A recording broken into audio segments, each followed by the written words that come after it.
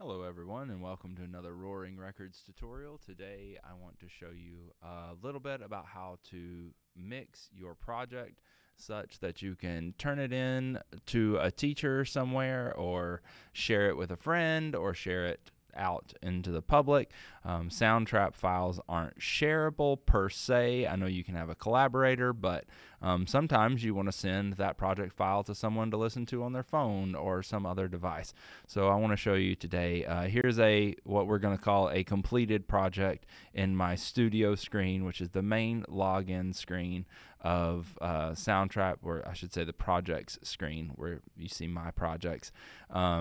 And you'll have your project listed there. If you come over here and click on it so that it highlights, you have a few options. One of those is to download.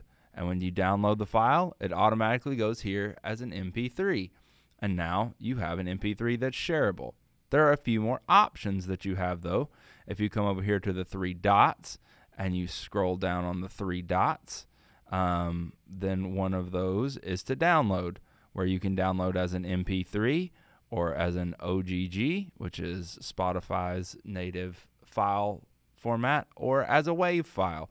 So if you want a higher quality WAV file, then you need to make sure you click these three dots and come down to download there. The other option is if you are in the studio mode, then you can come in here to File, Export, and here again you have the choices to export as an MP3 or a WAV file, or if you want to take the MIDI file to another project like say in Logic or Ableton or something like that, you can export the MIDI files. Or if you want to go to NoteFlight, if you're a member of NoteFlight, the option is there.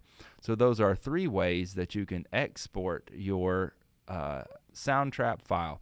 Now I will say, if SoundTrap is mixing and mastering your file, which you'll see either it says mixing up here, or it might not have the squiggly lines like this, it might say mixing, then you have to wait till it says then it's finished mixing before you can do the download, because it's doing the mixing and mastering process so that you have a nice recording. So those are the ways that you can go about downloading your file from SoundTrap as an MP3. I hope this helps.